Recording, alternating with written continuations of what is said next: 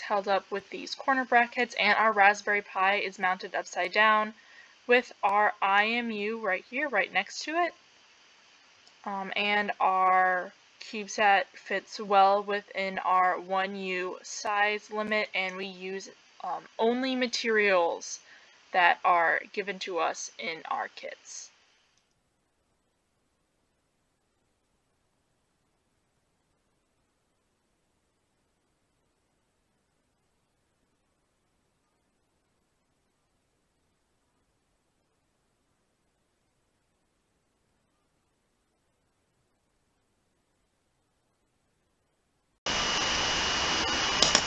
So here's the power budget that we used to calculate our power consumption for our mission. So if you see right here, our time step was 10 seconds, so we spend about 10 seconds in each mode. Down here, we have our time with each mode for our entire 10-minute mission. And we also have our power draw, our power in, which is 0 because we didn't use our solar panel. And then we calculated our battery capacity to estimate our battery percent. So we estimated that we would finish at about 98%, or if we're not at 100, we would finish 2% lower than how we started. And we used all of this data to create these charts. So here are our power draw per mode and our battery percentage over time. I'm Claudia, and I'm going to be going over the results of our flight, including the telemetry packets received, the photos taken, and our plastic statistics. Here is the first photo we took on flight day. You'll see that it's quite dark and it wasn't able to be processed with image processing. Here are two more photos we took on flight day.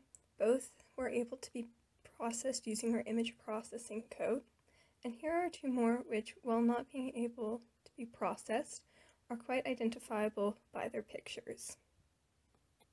Additionally, here's an example of a telemetry packet we received during one of our orbits. This was unfortunately one of the only telemetry packets we received.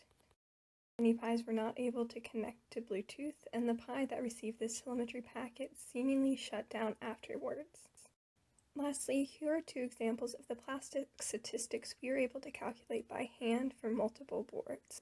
One of our mission goals was to be able to identify the colors of different plastics, which we were able to achieve. Overall, the mission was a success. We were able to get photos of most of the boards and figure out the plastic statistics. However, we did so by hand. Now you'll hear about our image processing code and why it didn't work on every photo. The images received from our orbit are then processed through a color detection algorithm using OpenCV, which takes the images, finds pixels of red, green, and blue, and draws a contour around them, which is then identified as a piece of plastic of a certain size. Although it was able to frequently detect the correct colors and sizes, there were certain sources of error that made it inconsistent. One of our sources of error were camera and lighting issues. The lighting between our spaces was inconsistent between homes, and some images were too dark or had different shades of background that affected the ability of color detection. Additionally, many of the pictures were very blurry due to the motion of the Cubesat. We also didn't account for when the plastic pieces were touching, which was overlooked by our color detection script. The magnetometer that was used to determine orbital position had some issues as well.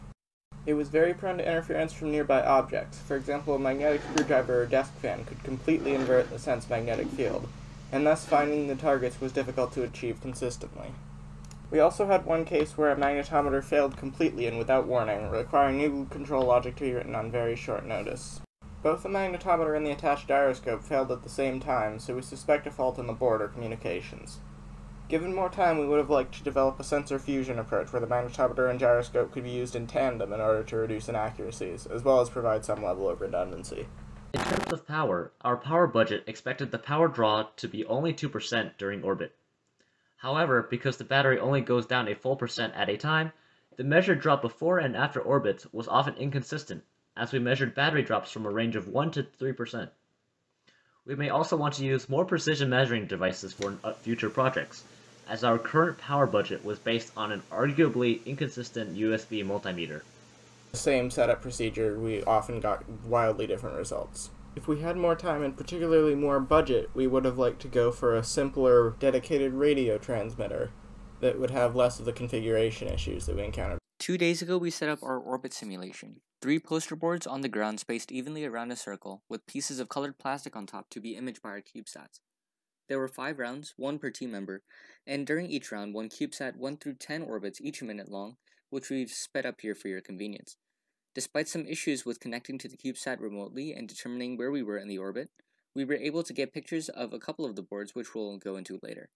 However, our orbit simulation was a significant source of errors in our flight. As you can hopefully see in the video, our Cubesats were held at different heights in each round, and as you can expect, it is hard to not shake the Cubesat while in orbit. This may have affected our position determination and our image quality, and may have even contributed to a faulty connection between the Cubesat and the ground station. After reflecting on our flight results, we have learned that testing throughout is crucial, and it is even more crucial to test on the individual elements before integrating. This makes it a lot easier to troubleshoot because there are less things you have to look at. Lastly, you need a backup plan for if a system fails or if a connection falters. Without this, your mission could be jeopardized. Now, taking this and applying it to real-world applications, we can look at real Cubesat missions. One of our biggest issues was that our Bluetooth connection didn't always work, and for some of us, it never even connected. This meant we weren't able to downlink images during our flight, and we had to go back afterwards and move them from our Pis to our GitHub. Now, in a real flight, you'd have to relentlessly test your communication system before sending it into space. Without doing so, like our mission, you may not receive any data and the mission might not be successful. Additionally, we learned that even though your code might work theoretically, you need to test it out. Now, we ran our code a lot, but when it came to flight day, it didn't all work. For example, our image processing code didn't process all the images, only ones that are clear. Now, this meant that we weren't able to get our statistics from our code, making our job a lot harder. Additionally, since our Bluetooth system had failed for some of our computers, this meant we were doing it after we had to move those images. This meant that the process took a lot longer than it would have if it had been fully automated. Now, in order to ensure mission success, realistic tests should be taken before sending a satellite into orbit, and it needs to be ensured that all the code works on its own and together so that your mission can be successful. Well, that concludes the video. We hope you all enjoyed.